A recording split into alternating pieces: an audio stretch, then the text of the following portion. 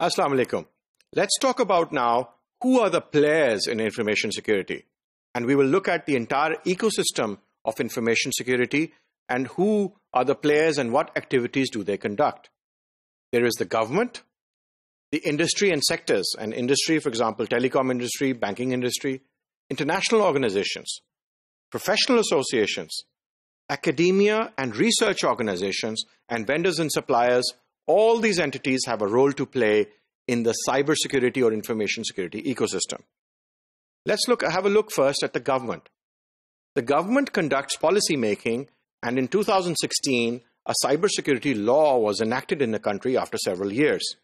There is law enforcement, which is conducted by the FIA, Federal Investigation Agency, NR3C wing, which is a national cybercrime wing.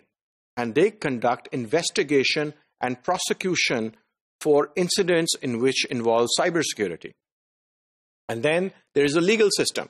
So when the FIA NR3C cybersecurity wing actually investigates and prosecutes somebody, they take it to the court so that the person can be convicted of an offense.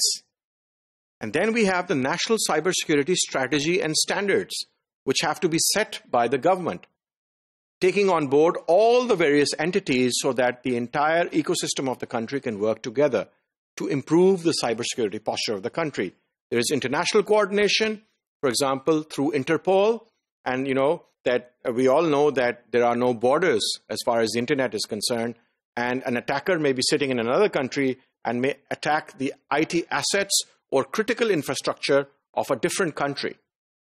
And international organizations have to cooperate so that they bring the people who broke the law or who brought harm to justice. And then we have Computer Incident Response Team, which is called a CERT. And this is an organization which detects if there has been an attack on, for example, the national infrastructure, the banking or the telecom or the computer systems of the country. What is the condition of the malware and the posture of the malware? And what are the trends in that? And then if there is an attack, then they help to recover from that attack. And that is called Computer Incident Response Team. Now, the industry and sectors consists of, for example, the financial institutions, telecoms, armed forces, federal and provincial IT boards, who are responsible for regulating and conducting the information technology for their province. For example, we have the Punjab Information Technology Board or the Sindh IT Board. And these organizations help to regulate the government functions through IT automation. Then we have enterprises, which is companies. And we have various other sectors: manufacturing, automotive, health, insurance. And all of these sectors actually consist of users of information technology and organizations who are processing IT and have data processing facilities, and those need to be protected. Then we have international organizations, for example, APCERT, the Asia Pacific Computer Emergency Response Team, which is www.apcert.org. Should actually have a look here on this website, and they are conducting a lot of activities, and there's a lot of member countries in the whole of Asia Pacific, and they coordinate to share information for cyber attacks and to protect against cyber attacks and to watch trends for malware and attacks in the whole region. And then we have the European Union Agency for Network and Information Security, which is ENISA, ENISA.org. And this is also an international organization which conducts cooperation between member countries so that countries can work together for cybersecurity posture improvement.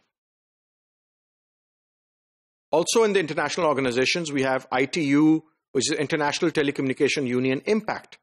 And they have various programs for training and awareness and for cybersecurity protection of the member countries. Talking about professional associations, they have a very important role to play, such as ISACA. And they have various certifications and various programs, educational programs, and these certifications are taken up and studied and passed by thousands of information security professionals all over the world. And they are also accepted all over the world. And then we have ISC2, which is also a certificate, a body which develops content and training programs for information security. We have Cloud Security Alliance and Pakistan Cybersecurity Association, for example. Now, Cloud Security Alliance.org is a great website, and you should look at this. And related to the cloud, the information security aspects are all researched and covered on their website. Now, in academia and research organizations, they also have a very important role to play. And these consist of universities and various research programs which may also be part of the government or may be independent. And examples are SANS.org, which is shown on your screen. And what they have done is that they do research and they publish papers and they publish benchmarks. And they also guide how to implement information security for everyone. And mostly their material is free. They also conduct training, and they have online and classroom-based training, for example.